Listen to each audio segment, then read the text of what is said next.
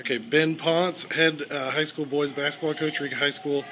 You guys are getting ready to open up against Humboldt, kind of been one of your rivals in the last couple of years. Is this a game, you usually start with this game. Is this a game that you get excited for? Absolutely. The season opener is always an exciting time for us.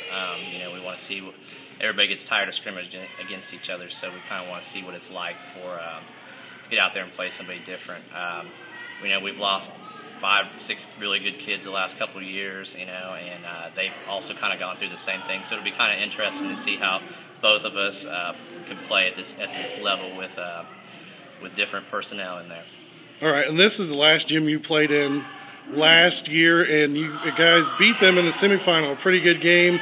I know it's a different team, but is there some, wanting to get back there and play a little bit? Yeah, we really enjoy. They've hosted Sub-State a couple times since I've been there, and we've been there and been able to win a couple games, fortunately. But our seasons have ended there a couple years too. So going back and kind of erasing that last game of the season, get that that taste out of our mouth is always an exciting thing. So we're excited to go down there and play and just compete. And then I think it's three of the last 3 years you made it to the Sub-State finals and lost. What is it going to take for you, think, this season to get over that hump? Teams in the past, we just had a little glitches here and there.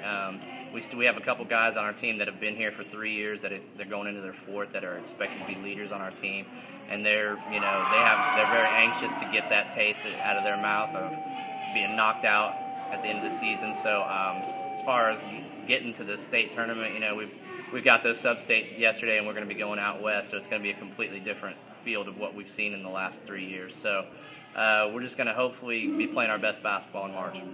Okay, and then you've got a couple guys returning double-digit scores. How will their roles step up this season? Well, Braden was our leading scorer last year, and so we expect him to be at least either the top 1 or 2 scorers for this year for us.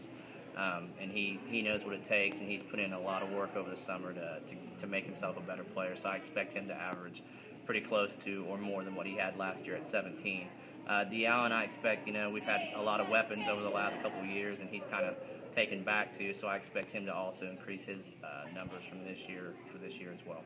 Okay, and then if you say you guys have a goal for the early season and then a goal for the entire season, what would those be? Early season is to go over and win the Marion tournament next week, and always a goal of ours is to win the conference. All right, thank you. Yep.